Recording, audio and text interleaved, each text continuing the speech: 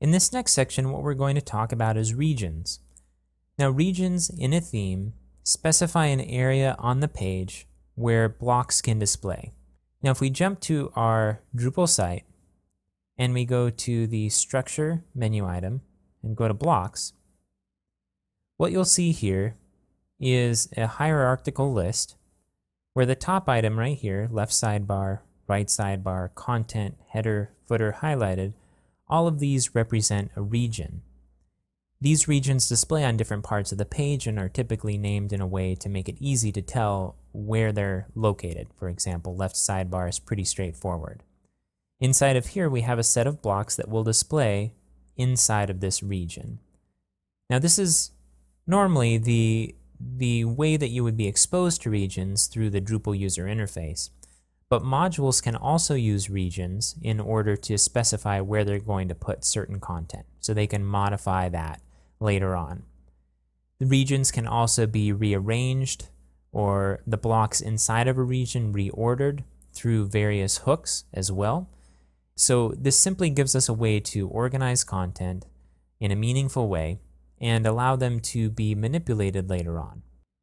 The way we specify regions inside of a theme is through the .info file. And so we're going to look at how to do that and what the effects are of adding, removing, and hiding regions.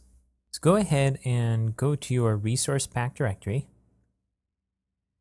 And in it, what we're going to do is open up the third step, which is bat.info regions.step. And make sure that your current bat.info file is open. Go ahead and copy all of the code from the step file and paste it over the code that's currently in your .info file and save it.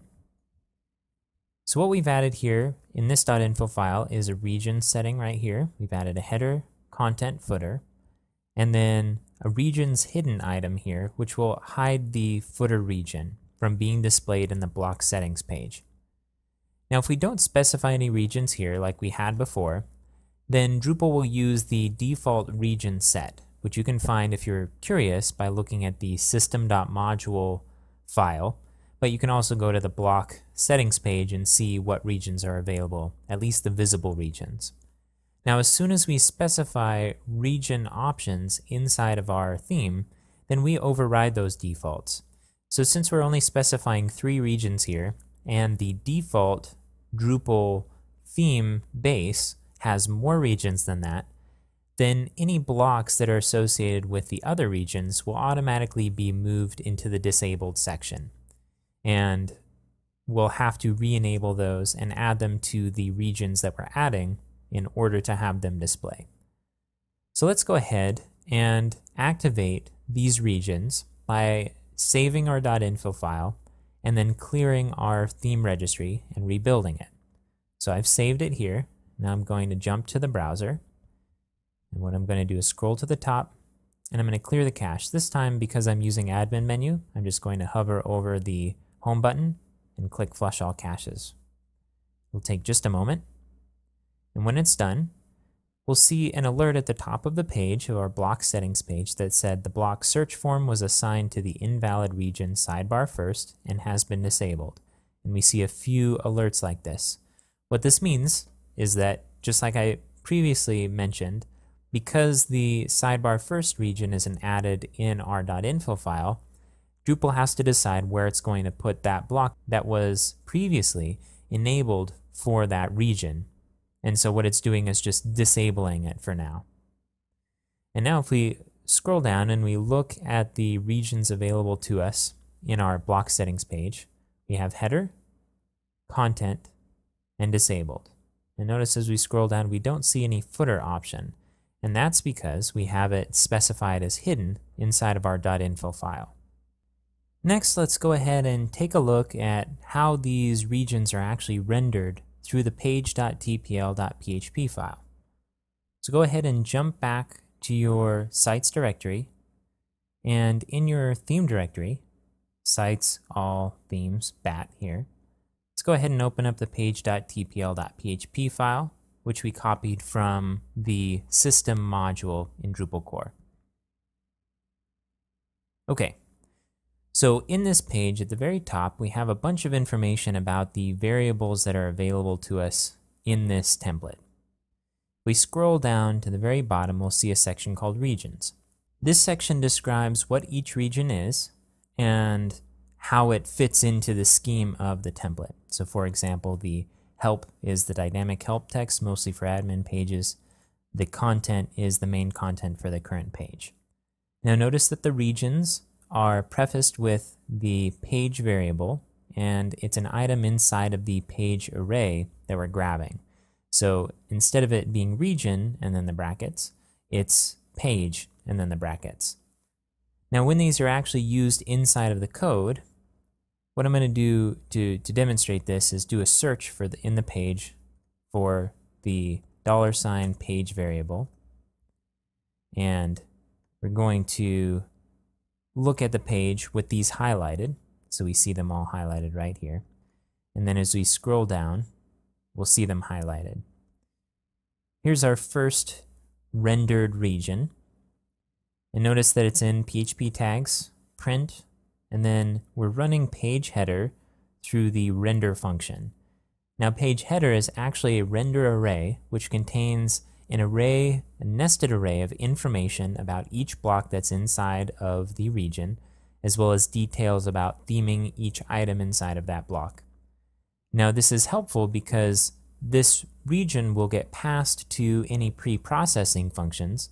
So if, for example, you would like to rearrange the order of blocks or change some of the content in it right before it hits the template file, then you can do that inside of your template.php file, which we're going to be talking about in a little bit. So the important parts to note here is that we're using the page variable, the item inside of it is the name of the region, and we're running it through the render function, and then we're having to explicitly print that out to the page. So this is a full rendering of a region. Let's go ahead and scroll down and look at the other examples of the rendered regions. Here we have an if statement checking to see if there's any content inside of this region, simply by checking to see if the variable has any data. And then if so, it's going to go ahead and print the region. And notice in this case, there's a div surrounding the region highlighted. And then we're just doing the print render highlighted item inside of the page variable. And then we're ending the if statement. If we scroll down, we'll see that here we're rendering the help region. Here we're rendering the content. I'm going to scroll down a little bit more. We're doing an if statement again to see if there's any content inside of the sidebar, because if so, we want to display the wrapper content around it. If not, we want to not display these items. So we can't just do like at the top where we did just a simple print render header, because with the header, we don't have any additional content that we need to wrap around it. But here we do, so we're wrapping it in an if statement and then rendering it. And then we have the same thing for this second sidebar. And then we have the footer content down here. So as you can see, regions are pretty simple. It's a three-step process. Our first step is adding a region in our .info file by using the regions variable and simply specifying it. If we want to hide it, we can do so by adding it to the regions hidden variable as well in the info file.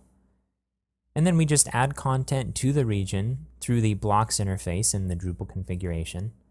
And finally, to render the region, we add a render function with the page variable and the specific region specified in that page variable inside of our page.tpl.php file. And if we want to conditionally display some wrapper content around that particular region, we can simply do an if statement checking to see if there's content inside of that region.